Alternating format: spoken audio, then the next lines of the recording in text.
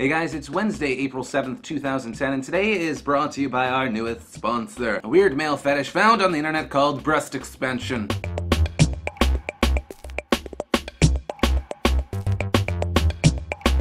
Only it was real.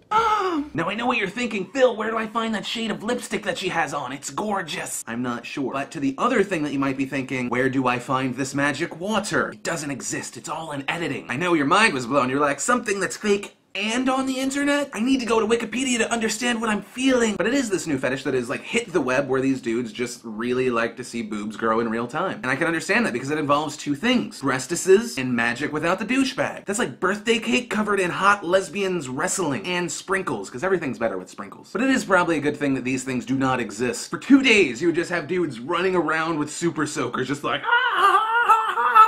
yes, best day ever! Until like a week later when all the women have died because all their backs split in two because there was too much here. They just split in two, they couldn't support the weight. And this is what I think of when I stare at the camera. Now something else I wanted to talk about was this thing coming out of the UK called retoxification. It's where you have like former junkies or people that were addicted to drugs and they went into jail and they, you know, they've been drug free. Whether they decided on it or they just couldn't get a hold of it any other way. And upon release, the prison does something called retoxification. They give the prisoner methadone, the substitute for heroin, to get their body accustomed to the drugs so that when they go out there, if they do it, they don't OD. You've given up on them, and you're like, you're a fuck up, you're gonna fuck up again, just don't die. Rehabilitation is just a lie. This is insane. Most crimes happen when someone is abusing a substance. So because you don't want this person to kill themselves if they do decide to take heroin again, getting their body ready for some drugs, what up? And it's just confusing to me because you're missing the point that if they do die, nothing bad happens. And it turns out this is actually a normal procedure. In other countries, this has been happening for a long time. Nothing makes sense. And Tom, the quickies! Even though finally Tiger Woods has gone back to golf and everything seemed to be okay, a news story came out showing that he had sex with his neighbor's daughter. For a while there, I didn't think it was gonna happen, but they finally played the black guy living next door is going to sleep with your wife or your daughter card. The oldest American alive has now died. Miss Neva Morris of Iowa was 114 years and 245 days old. She was described by her friends and family as very quite mentally alert, and she loved to sing "You Are My Sunshine." And she also died in a nursing home because people suck. Finally, the first legal American male gigolo has quit his job. There just weren't enough ladies. Mainly because ladies can get laid by anyone they want at any time. You just have to ask. In case you didn't know, now you do, and that was quickies. And guys, probably my favorite thing from today, a girl who's angry with her ex-boyfriend, so she does